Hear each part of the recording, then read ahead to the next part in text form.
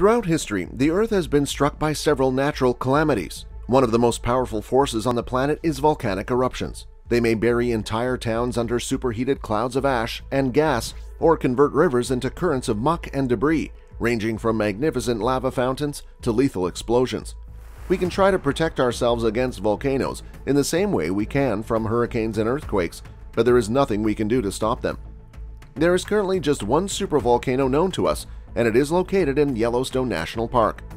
Welcome to Cosmos Observer, where nothing goes unobserved in the universe, and join us as we explore the terrifying new discovery scientists made at Yellowstone Volcano. North America is the home to one of the most dangerous supervolcanoes in the world, which resides inside Yellowstone National Park in the state of Wyoming. Because of its potential to wreak global misery if a catastrophic eruption occurs in the future, the Yellowstone Caldera is regarded as a supervolcano. This is similar to what happened 2.1 million years ago, 1.3 million years ago, and 640,000 years ago, raising fears that another massive eruption is on the way based on the average time frame between preceding eruptions.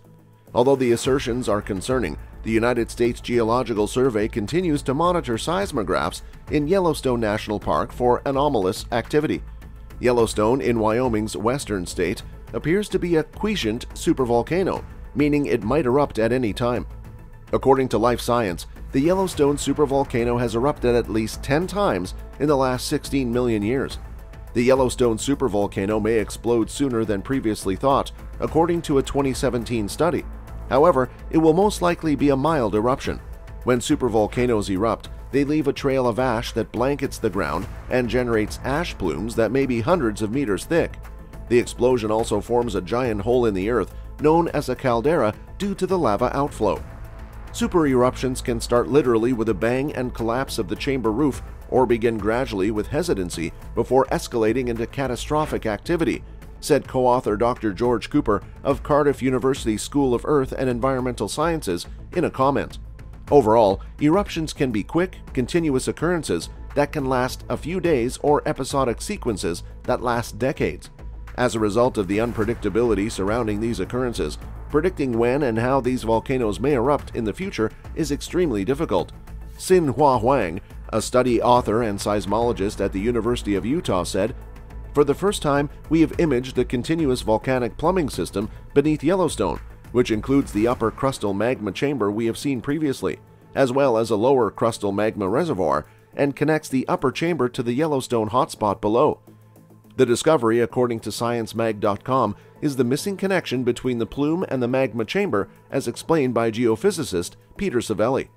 According to the United States Geological Survey, a supervolcano has erupted with a pyroclastic volume of over 1,000 cubic kilometers and a volcanic explosivity index of at least 8. Supervolcanic eruptions are very rare, occurring just once per 100,000 years. The researchers seek to use more modern technologies like machine learning to better identify pieces of evidence of hidden magma and its movement in the days and hours leading up to an eruption. They also emphasize that more education is needed on the regularity with which supervolcanoes erupt.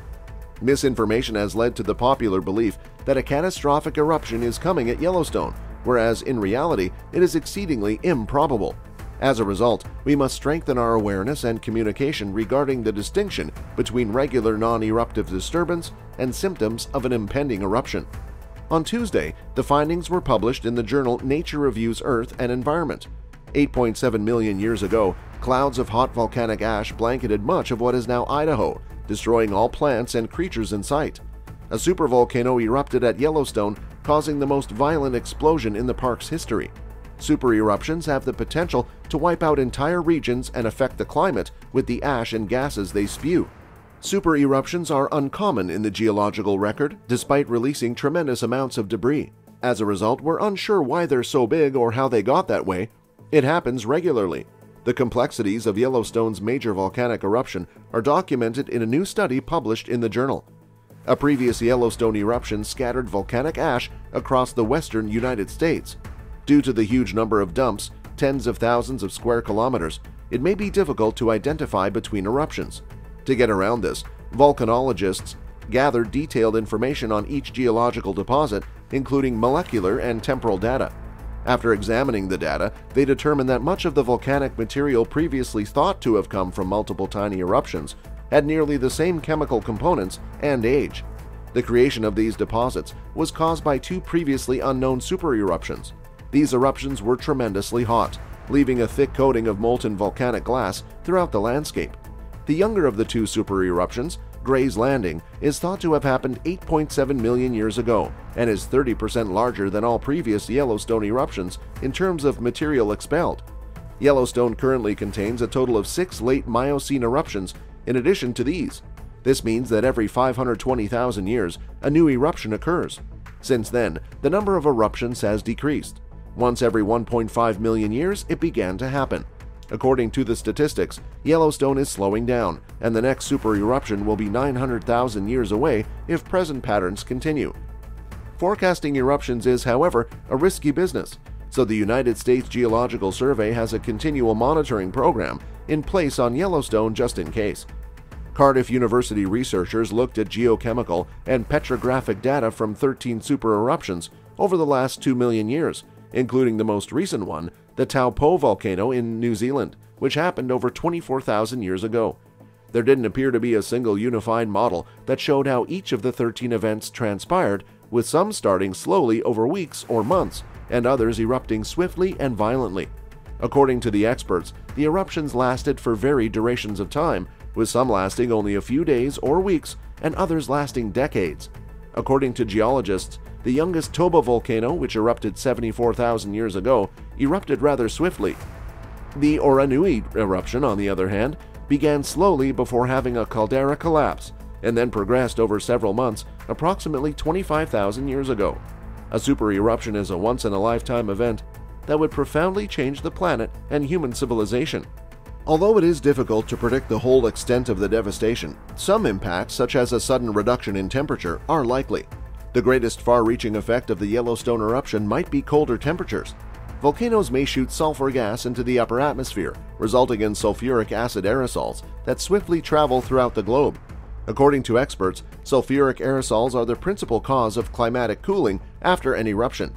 The sun would be dispersed throughout the day by aerosols in the Earth's atmosphere, giving the sky the look of a cloudy winter morning. The sky throughout Europe would become scarlet in the days after the eruption. To assess how the climate might be affected, the BBC utilized historical data from Indonesia's Toba supervolcano, which erupted 74,000 years ago, as well as a computer simulation forecast from the UK Met Office and the Max Planck Institute in Hamburg. Experts estimate that a Yellowstone eruption would spew 2,000 million tons of sulfur 40 to 50 kilometers over the Earth's surface. The resulting sulfuric acid aerosols would take 2 to 3 weeks to coat the globe, producing devastating results. Global annual average temperatures might drop by much to 10 degrees, according to computer projections. Furthermore, the northern hemisphere may see a 12-degree temperature dip. Experts predict that colder temperatures will last 6 to 10 years before returning to normal. According to experts, the monsoon would collapse due to even higher temperature fluctuations in the southern hemisphere, resulting in catastrophic starvation in Asian nations that now rely on such rains. Given the size of the eruption, the time of year, and a multitude of other factors, the summer after the eruption might be at least 5 degrees cooler across Europe.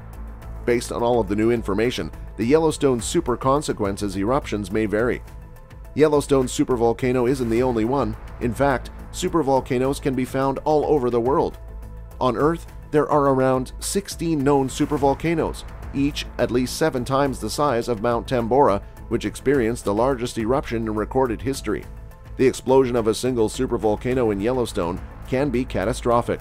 Every continent has at least one supervolcano. You'd have a hard time finding a safe location to go if they all erupted. The human race would suffer extinction. What are your thoughts? Let us know what you think in the comment section. I hope you found this video entertaining.